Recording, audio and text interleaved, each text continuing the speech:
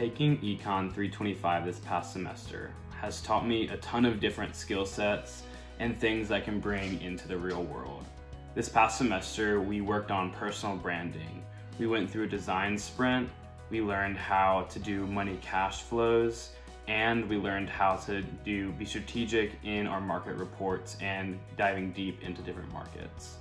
I'm gonna start by talking about my personal branding experience. From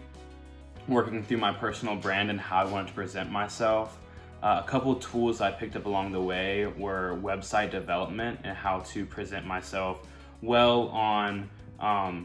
my website, and picking the most important things about me and the things I wanted recruiters or people I'm interested in doing business with to see first, and just learning how to make it look aesthetically pleasing and get people to continue to learn more about me by getting like a hook in there. I also learned how to develop my LinkedIn profile and put my best foot forward there and expand my network. I think developing my personal profile on the About page was a big thing for me in just narrowing down key tidbits about myself that'll keep people coming back.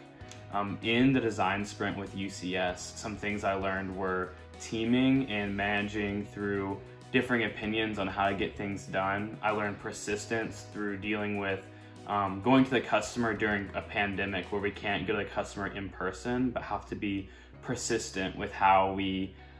get information and get useful information that we can edit our prototypes for UCS and get a final product that is really something great and something that can be useful for the customer. And so I think persistence in the design sprint and creativity and how we do that was a huge thing that I learned this past semester with trying to do that and go to the customer during a pandemic.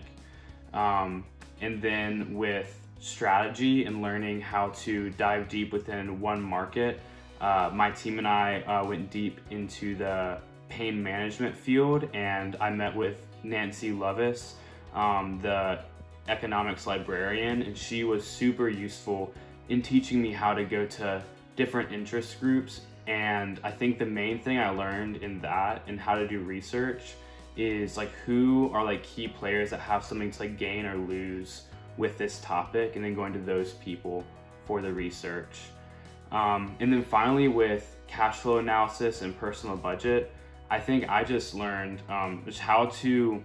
determine what the important costs and incomes are in my personal life, and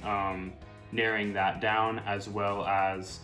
just seeing how you can make my own life more efficient and companies more efficient. I've learned a lot this semester, and I'm excited to see how I can bring that into the real world.